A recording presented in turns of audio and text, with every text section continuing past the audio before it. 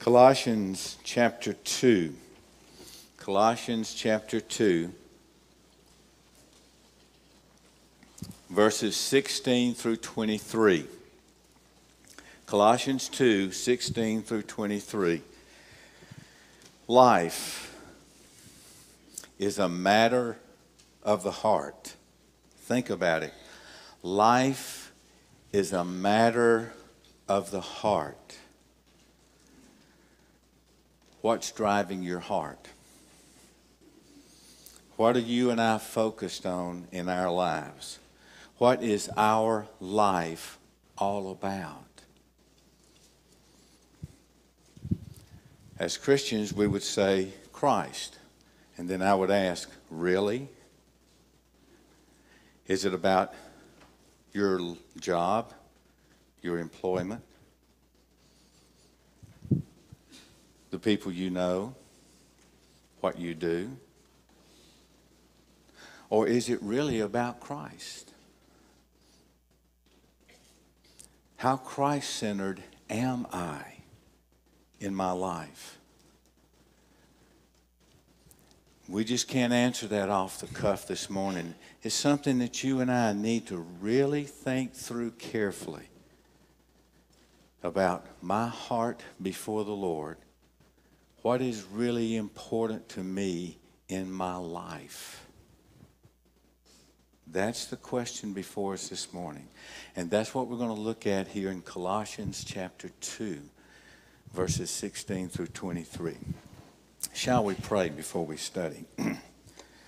Father in heaven, how we praise your holy name. And we thank you for the life that you've given to us in Christ, and for this time to worship you, the true and living God. And so, Father, we come now to worship you through the reading and teaching of your holy word. I pray that you'll continue to keep the evil one from us. Help us to focus on you, and our hearts and minds would be open before you as you would give us instruction from your scripture by your Holy Spirit. Father, how I pray that your children would be spiritually refreshed and renewed and encouraged, and that those here today who are lost in sin, who do not know Jesus Christ as Savior, Father, that you will reveal your love to them through Christ by your Spirit, that they would come to know Christ, confessing and repenting of their sin and asking for forgiveness. And I ask this in Jesus' name. Amen. Shall we stand for the reading of God's holy word? Colossians chapter 2, beginning in verse 16. Therefore, let no one pass judgment on you in questions of food and drink, or with regard to a festival, or a new moon, or a Sabbath. These are a shadow of the things to come, but the substance belongs to Christ. Let no one disqualify you, insisting on asceticism or worship of angels, going on in detail about visions, puffed up without reason by his sensuous mind, and not holding fast to the head, from whom the whole body, nourished and knit together through its joints and ligaments, grows with the growth that is from God.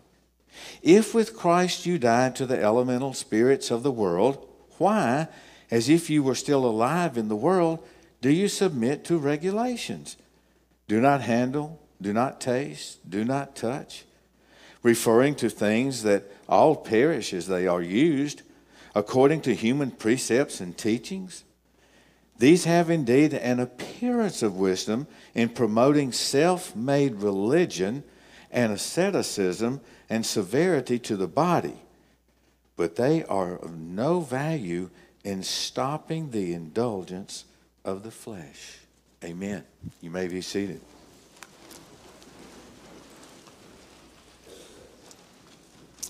As you remember, the folks in Colossae were just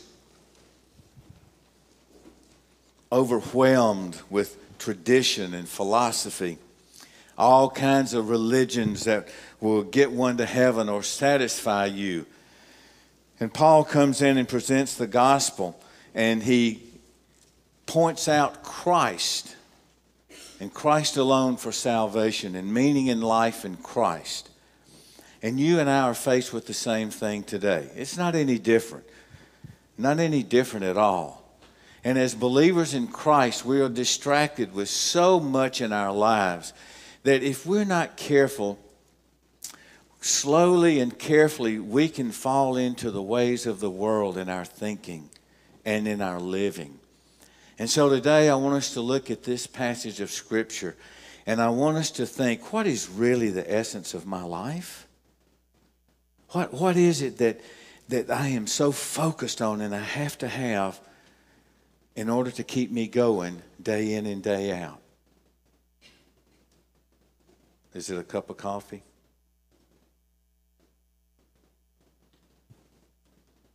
Is it a drug? Is it a relationship? Is it my job? What is it that makes me tick? Let's look at, first of all, a couple of warnings here. And the first one I want to give to you is taken out of the book of Proverbs.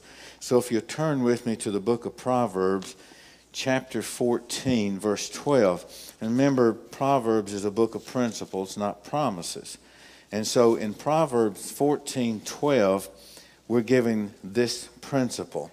And this is the one that we as believers need to be aware of. And anyone not a believer, think about this. In Proverbs 14:12, there is a way that seems right to a man, but its end is the way to death.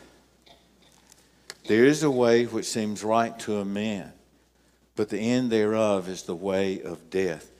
There are millions of people in this world today who think that if they're good enough, they're going to heaven. That if they've been baptized, they're going to heaven. That if they're going to church, they're going to heaven. All of that, well, none of that will get you into heaven. It's a personal relationship with Jesus Christ. But these folks who believe that genuinely believe that is true.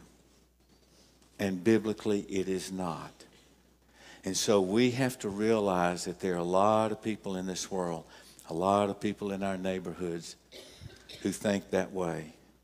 And they really believe it's the way that they're going to get into heaven, and it's not. Now, let's go back to Colossians chapter 2. And there are two warnings given by Paul in verse 16 and one in verse 18. And let's look at these verses. Look at verse 16. He says here, let no one pass judgment on you in questions of food, drink, or with regard to a festival or a new moon or a Sabbath. Let no one pass judgment on you. The word judgment there is to condemn. It means to make an evaluation, to determine good or bad, and based on if it's bad, we condemn. That's the word judgment, and that's what that word means. Don't let people condemn you because you don't eat certain foods and you don't drink a certain way or drink certain drinks, and that you don't observe certain days and all this festival. That's all empty. There's no essence. There's no substance to that in life. So don't allow anybody put the guilt on you that you're not following their religious practices. Look at verse 18. Let no one disqualify you, insisting on asceticism and worship of angels, going on in detail about visions, puffed up without reason by his sensuous mind. Notice it says here, let no one disqualify you. This word means to deprive you of salvation. Oh, you don't need Christ. You just need to follow these rules. You just need to do this or do that. They're leading you away from Christ. They're leading into darkness and not to light.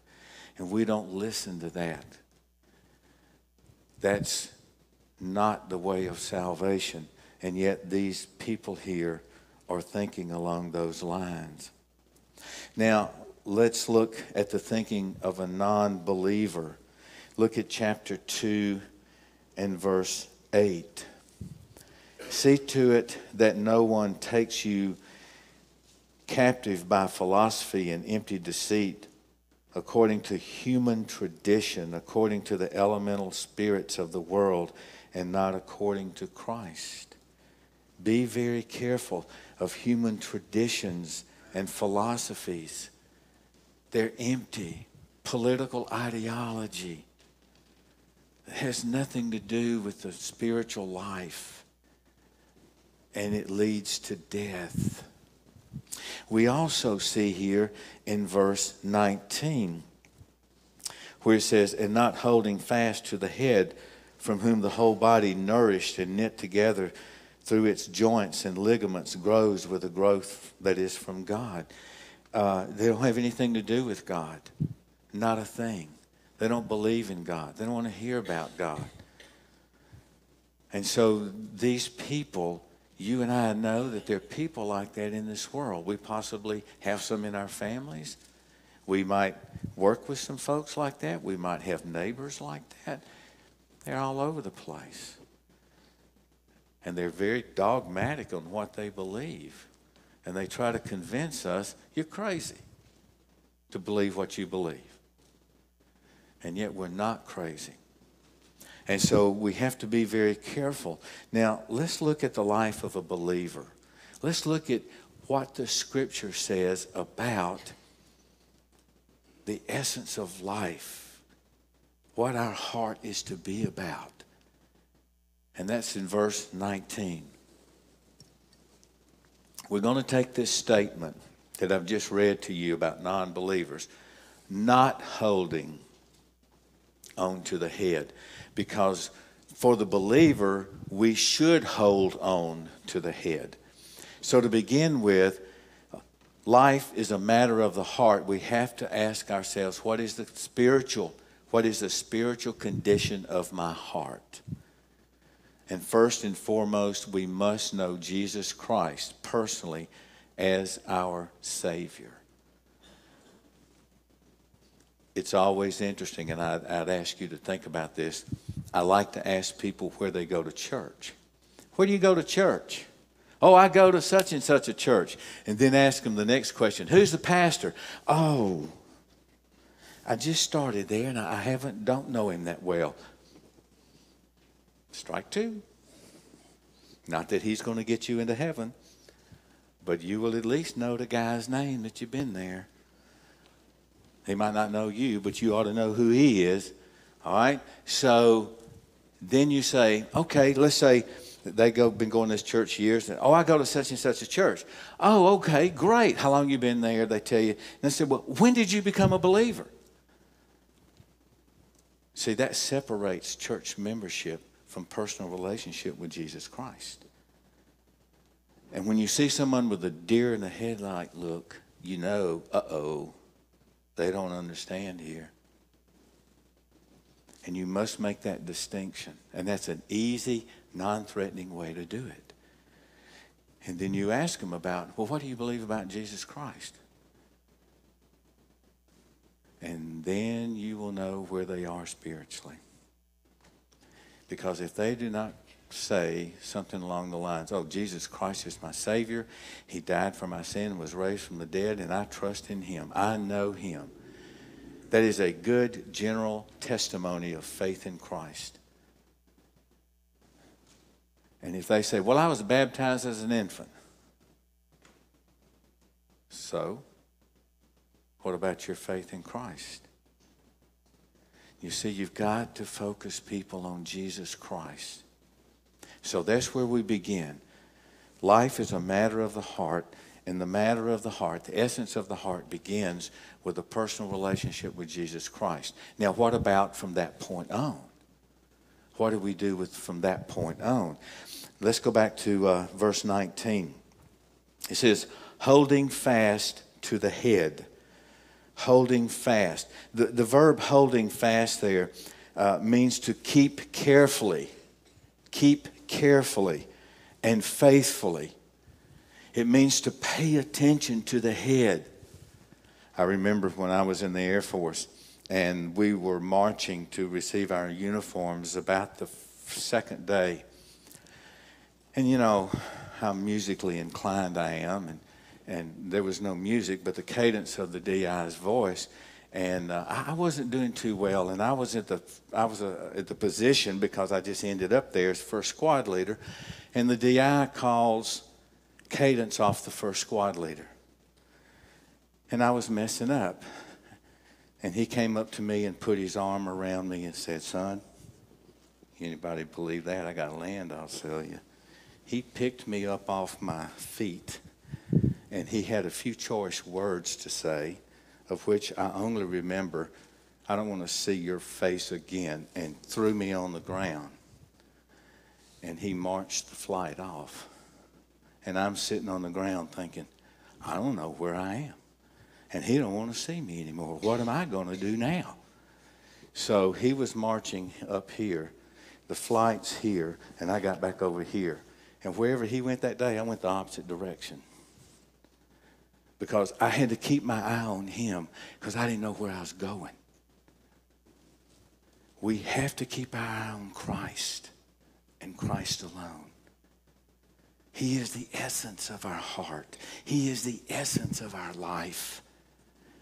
And if we take our eyes off Christ, where are we going to go? Where do we have a tendency to wander? Into the world, into darkness, into deception, into that which is not truth. Brothers and sisters, in the day in which you and I are living, it is imperative that we keep our hearts focused on Christ and Christ alone. Look at chapter 1 of Colossians in verse 18. Paul talking about Jesus. And he is the head of the body, the church. He is the beginning, the firstborn from the dead, that in everything he might be preeminent. Look at that phrase. In everything he might be preeminent. Preeminence, as you know, means to have first place. Not second, but first. And notice the phrase, in everything. In my thoughts, in my desires, in what I think, the manner in which I think, the way I say things to people. Everything about my life and your life in Christ, he is first and foremost. And no one else and nothing else is to take that place that he has. The question I have to ask myself, is he really first in my life? Because biblically, he's supposed to be. He should be. He is to be. And that's the essence of my life. It's not my job. It's Christ. Who I am is because of who Christ is in me. Not what I accomplish. Not who I know or what I know. It's all in Christ. And that's what life is all about. So we hold fast to the head. He is the first. And we just hold on to him and never let him go or never look the other way. It's Christ and Christ alone. Now notice when we hold on to the head, let's go back to Colossians chapter 2 and verse 19.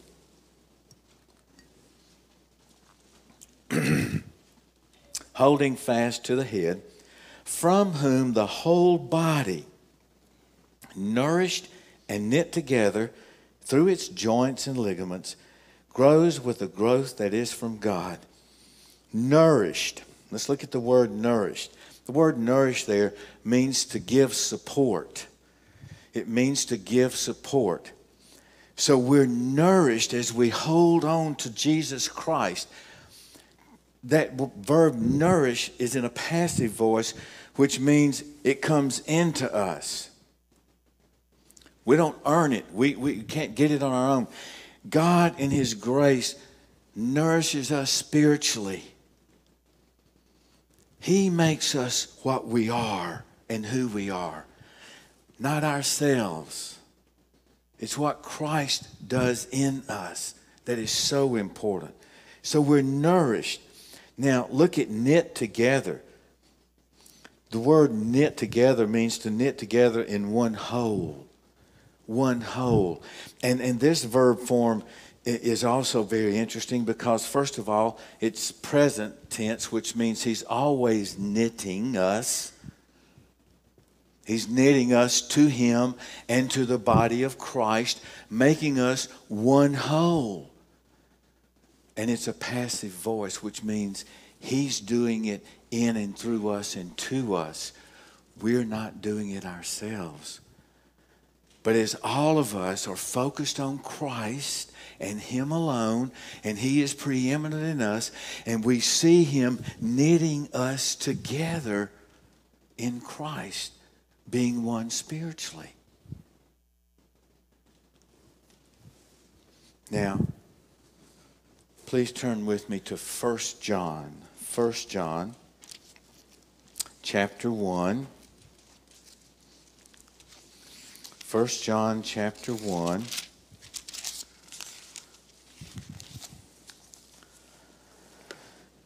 Now let's look at the first three verses. Well, first 4 verses. And that which was from the beginning, which we have heard, which we have seen with our eyes, we have looked upon and have touched with our hands concerning the word of life. The life was made manifest. We have seen it, and we testify to it, and we proclaim to you the eternal life, which was with the Father and was made manifest to us.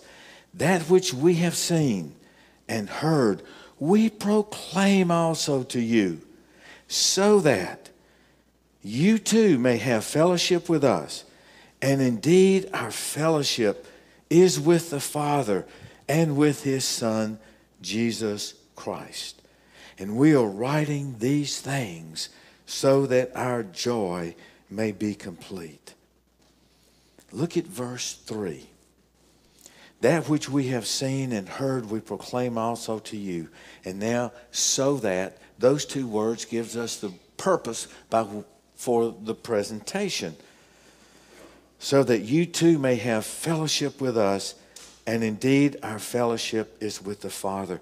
When we talk about this knitting together, then there comes the fellowship, the koinonia, where we love each other, we know each other, we pray for each other, we encourage each other, we build each other up in Christ. And our fellowship is special, it's spiritual, it's close. And he says, indeed, our fellowship is with him. You and I cannot have that fellowship, first of all, until we are in Christ. So all who have faith in Jesus Christ, first of all, has that faith with our Savior and Lord. And if he's truly preeminent in our life, then that relationship that you as a believer in Christ has with him is very special and is very close, very intimate. And as a result of the fellowship that you and I have with the Lord, then that same fellowship should have the same results within the body of Christ. Close and intimate and special. And you can sense the presence of God as we come together and worship and pray and serve the Lord together. It's present everywhere if Christ is preeminent in each of us and as a church as a whole. That should be an obvious result of being knit together by God.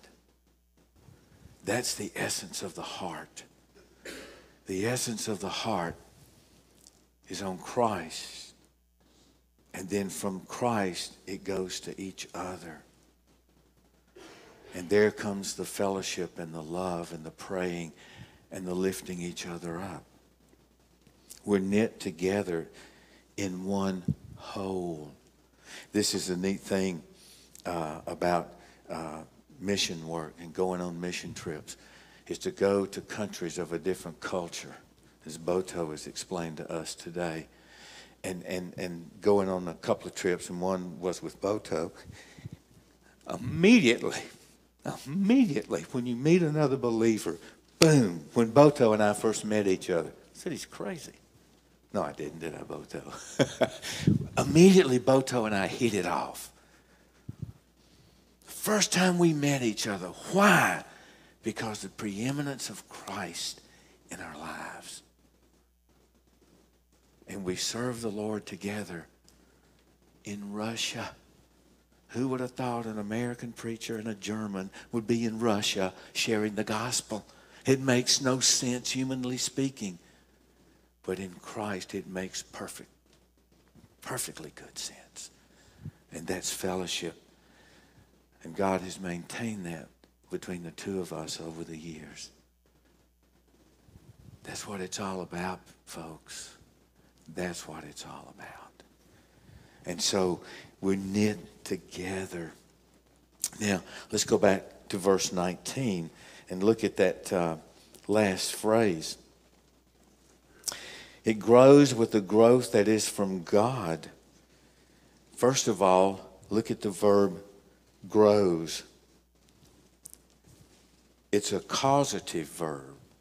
So God causes us to grow. And that verb is present tense also, which means we're always growing. We're always growing spiritually. To be spiritually alive means there needs to be spiritual nourishment.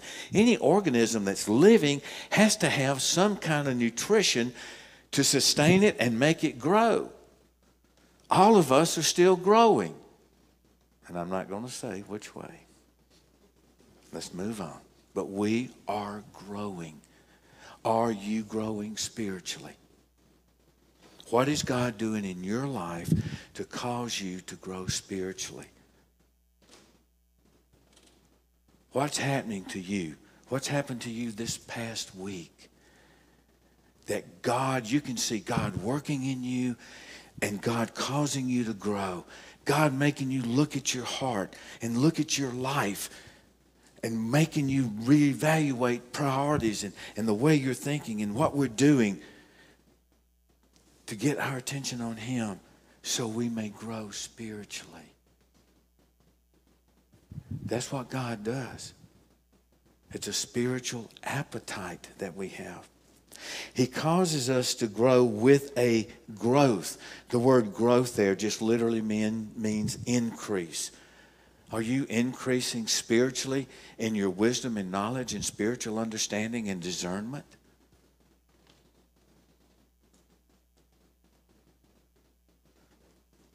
I pray for us. I pray that our agape would increase more and more with epigenosko. I pray for all of you this way. And I use the word agape when I pray because it's a love from God, that God's love would be poured into us. We would be saturated with that love of commitment and loyalty. And I don't pray with gnosko, that's knowledge. I pray for epignosko, full knowledge of whom? Christ and His wisdom, that all of us would have that for our spiritual growth, our spiritual maturity. Because, brothers and sisters, that's the essence of life, is our spiritual health. Turn to 1 Peter chapter 2.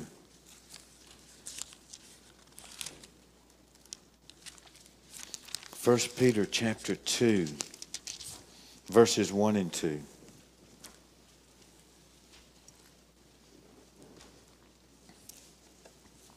So put away all malice and all deceit and hypocrisy and envy and all slander. The sin's got to go. The sin has to go in all of us. The Holy Spirit convicts and reveals, and we see the sinfulness in our faces.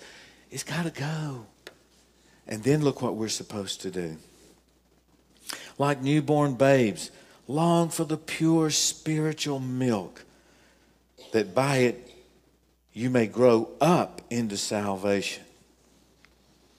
The pure spiritual milk. Too many Christians want snack food they want homilies and not sermons. They want sermons that are always uplifting and good and make you feel good. You're in the wrong church if you want that from me. I'm going to teach the Word of God to you. And sometimes you might feel like I'm after you. It's not me. It's the Holy Spirit. When the hound of heaven gets after you, you better listen. Because he's been after me big time. Big time. And I'm learning to listen in a new way. We need to pay attention to what the Spirit of God is saying into our hearts. It's very important. For when we listen and we desire that pure spiritual word, we grow. We grow spiritually. Am I growing? Are you growing?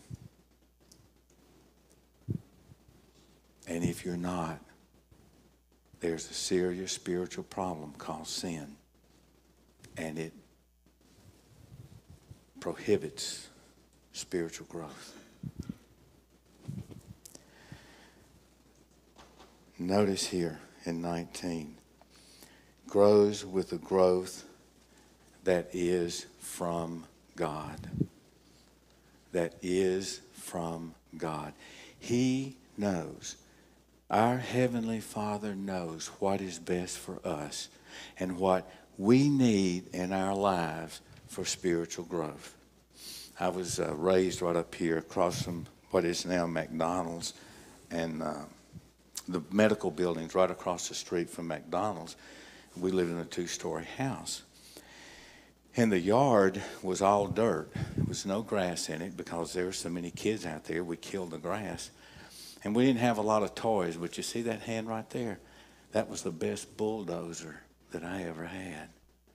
And I remember raking across there, and you get a pretty good road that wide for cars, and you'd raise across there. Well, one day I had a big old pile of dirt, and I'm sitting there like that. I thought, bam! I hit that dirt like that. Guess what happened to that dirt? Both eyes.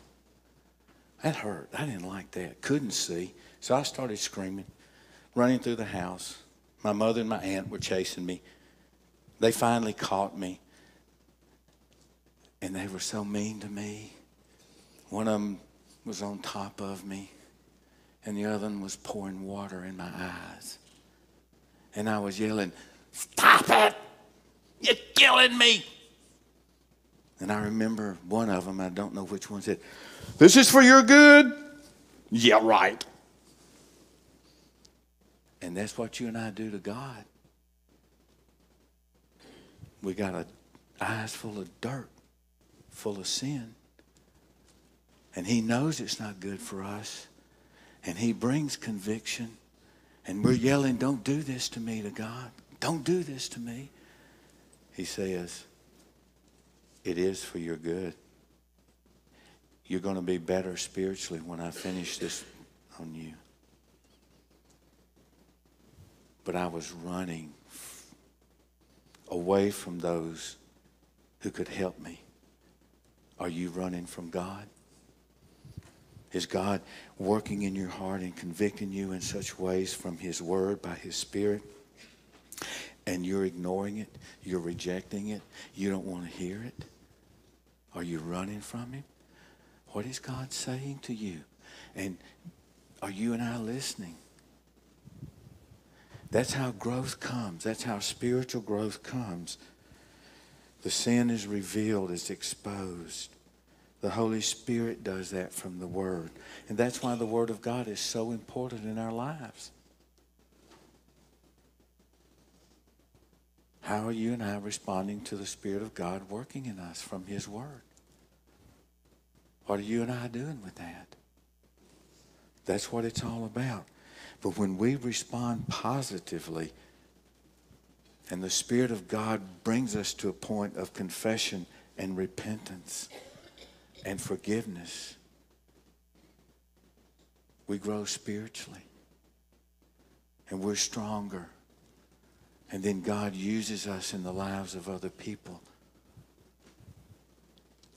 But we have to keep growing. It's very important. Now look at verses 20 through 23. He talks about if you've died with Christ to the elemental spirits of the world, why, as if you were still alive in the world, do you submit to these regulations? Why in the world do you and I follow the things of the world? Why do we let people lower us to their standards of thinking when we have the true and living Word, and we should be thinking godly thoughts and doing godly things and have godly ways about us? Why don't we take on the ways of the world? It's not good. And all these empty practices and things. And then look at the very last phrase, starting with the word but. But they are of no value in stopping the indulgences of the flesh.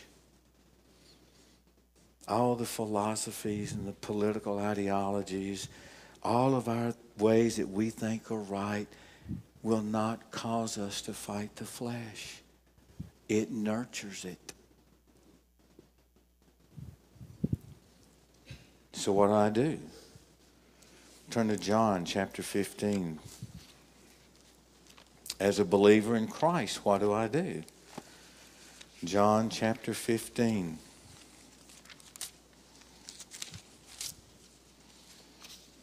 Verses 1 through 5. Jesus is teaching his disciples in the upper room before they go out to the Garden of Gethsemane, where Jesus will be arrested. And this is what Jesus is saying to these men. This is what he's saying to you and me today. I am the true vine, and my Father is the vine dresser. Every branch in me that does not bear fruit, he takes away. And every branch that does bear fruit, he prunes. Why? That you may grow more. That it may bear more fruit. Already you are clean because of the word that I have spoken to you. Abide in me, and I in you. As the branch cannot bear fruit by itself unless it abides in the vine, neither can you unless you abide in me. I am the vine, you are the branches. Whoever abides in me and I in him, he it is that bears much fruit. For apart from me, you can do nothing. Apart from Jesus Christ, you and I can do absolutely nothing that will honor God and be pleasing to him, that he will use in our spiritual growth. Nothing. Now go to Galatians.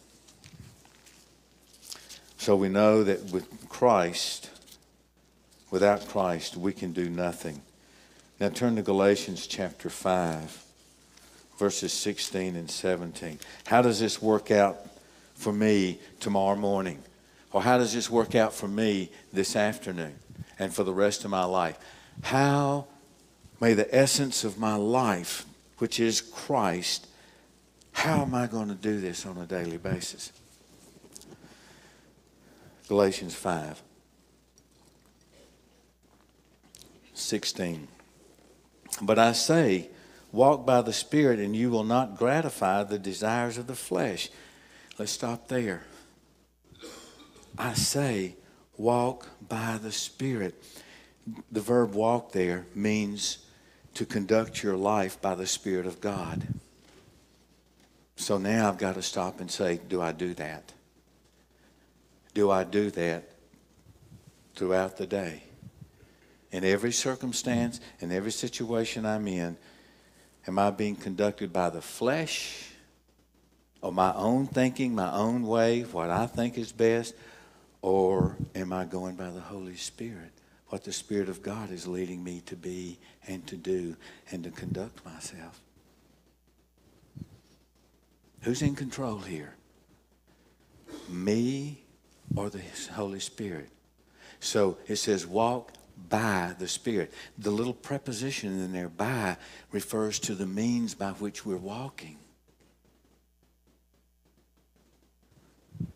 And what does it say? You will not gratify the desires of the flesh. The word gratify there means to satisfy or to fulfill. We've already been told by Paul in Colossians that all these rituals and empty practices and everything will have nothing to do with the indulgences of the flesh. Well, how do I overcome them? By walking by the Spirit. Then in verse 17 of Galatians 5, for the desires of the flesh are against the Spirit, and the desires of the Spirit are against the flesh. For these are opposed to each other, to keep you from doing the things you want to do. Every believer, a genuine believer, should have a desire in his or her life to walk with the Lord, to honor Him in every aspect of the life. But this flesh over here is going to stop you and stop me. It's called a spiritual warfare. Paul addresses spiritual warfare in Ephesians 6:10 through 18. It's real. So we got to realize I'm in a war here. And there's evil present, and there's evil trying to cause me to change the essence of my heart to the world instead of to Christ. And you and I, because in 1 John 4:4, greater is He that is in you than he that is in the world, you and I have the power to put the skids on that. And that power is in Christ, in the Spirit of God dwelling in us. So our hearts are not changed away from God, but to God. And it's a battle, folks, and it's not easy.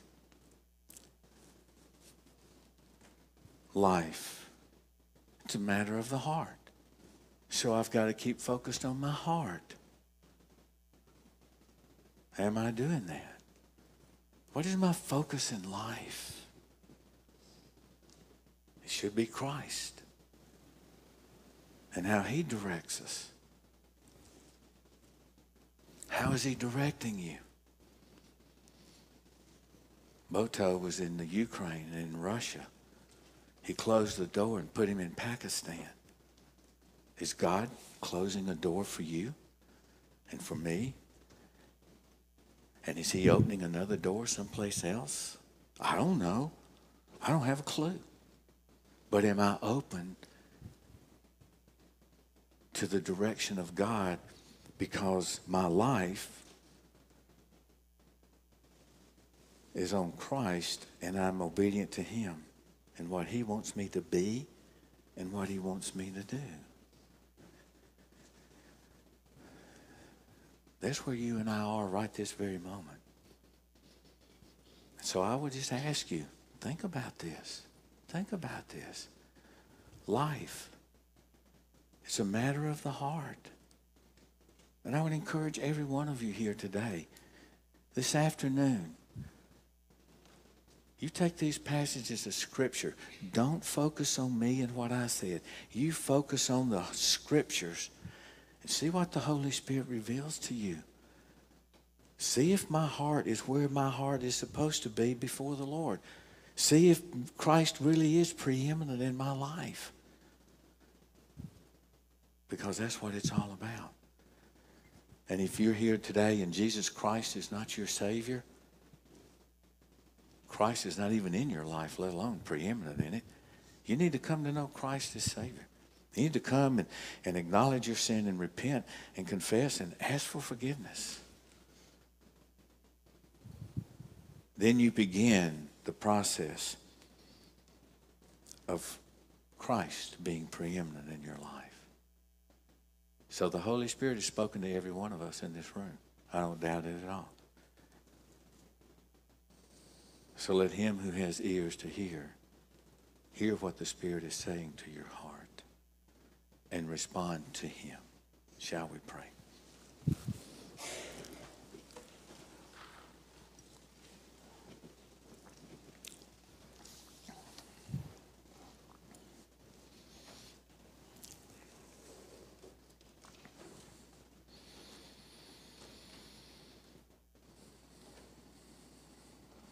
Father in heaven, thank you for the instruction you've given to us from your word by your Holy Spirit. Whatever I've said that's not pleasing to you, blot it out of our hearts and minds. May your message and yours alone be applied to our hearts by your Spirit. And I pray that each of us would give serious consideration to the essence of our heart and then really evaluate, is Christ preeminent in it?